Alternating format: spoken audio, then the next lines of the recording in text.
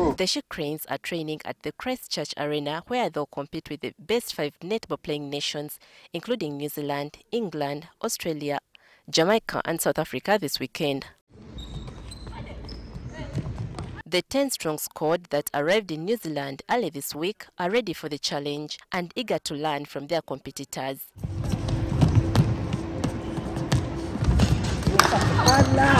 It's going to be a discovery for people out there to know that besides Mary and Peace, there is also another upcoming goal shooter for the She Cranes.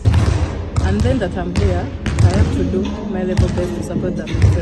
Federation President Sarah Babirikitio believes the First 5 tournament is an opportunity for Uganda to compete against the best in the world. This being the first time Uganda is playing the First 5, a tournament that is meant for the best 6 countries in the world, us being among the 6 best teams in the world, I can take for granted.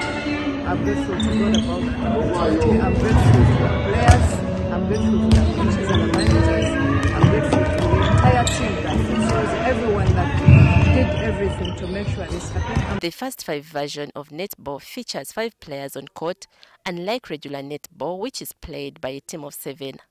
Regina Naluja, NTV Sport.